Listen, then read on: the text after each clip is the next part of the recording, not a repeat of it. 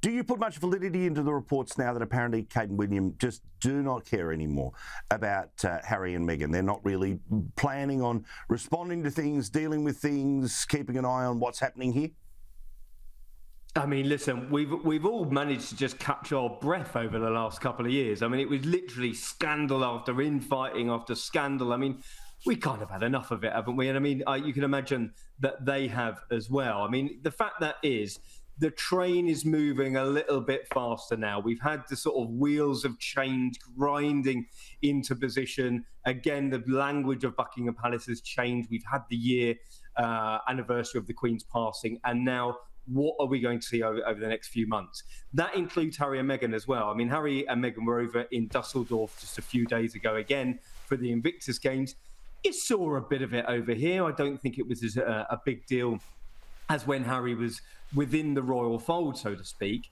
Listen, I'm sure of a fashion that they wish him well. I think they wish that Harry and Meghan would go away, take stock of what has happened over the last few years and try and make their lives work for themselves, because it isn't going to be trashing the royal family. It isn't going to be coming out with another book or another Netflix series and just using their position to just absolutely lay on the royal family like they have been over the last couple of years. Where has it got them? It certainly hasn't got them, curried favour with the Netflix executives or the Spotify chiefs, because deals are falling off all over the place. Where are their friends in California? Where are their friends over in the UK? And I think that there's going to be bigger fish to fry, aren't there? You talk about William and Kate stepping up to the plate. Well, that is exactly what is going to have to happen.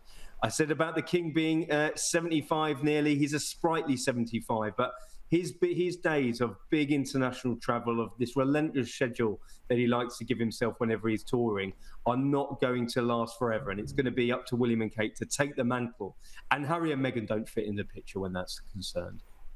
Yeah, I also get a bit of a sense that they need to rip the Band-Aid off in terms of giving interviews. I mean, clearly these are, charming, smart people, but there is this eternal fear that if they sat down with someone like yourself, well, obviously you're going to ask about the brother you don't talk to anymore. If you sit down in front of a television camera, again, the same thing's going to happen. The only way to sort of snuff out that fire is to not talk about it all day, every day, but be available to it so eventually the question becomes boring. Do you think that's part of this as well here, where I get it? The Prince of Wales is sort of, the one step away, on his way to becoming the monarch, but the reality is it's all well and good to have sort of the speeches, but there's not really interaction there.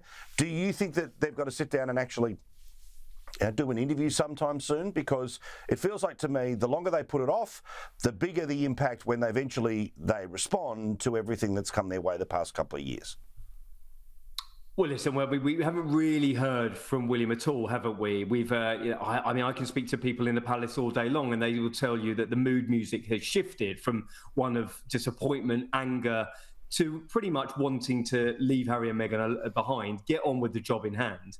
Again, that might be moving more slowly than he would have wished or Kate would have wished. I think we're going to see some more activity, certainly in the next few months. But in terms of Harry and Meghan, we're not going to hear from them from the horse's mouth. I think we've seen them had a lot to deal with.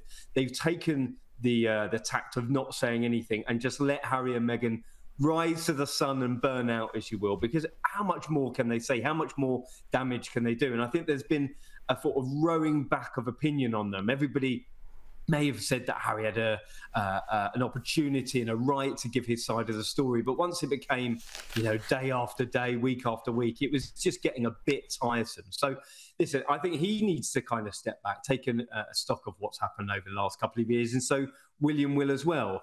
And that will speak volumes through his work, I imagine. He might... we might get a book out of him somewhere down the line. We might get a proper, honest interview, because I don't think we've had those concepts even muted, whether it's from the palace or from himself, about how he really feels about his brother. But I can tell you, sort of the people that I speak to day to day are pretty much saying the anger has dissipated, the disappointment has dissipated. It's about trying to get on with his own life now and trying to better himself and try and work towards the sort of the king and country, as it were. Russell, awesome to talk to you. All the best. Continue on with the hardcore job of trying to keep across multiple people who sometimes want to talk, often don't want to talk, but you're the bloke who gets the story. Appreciate it.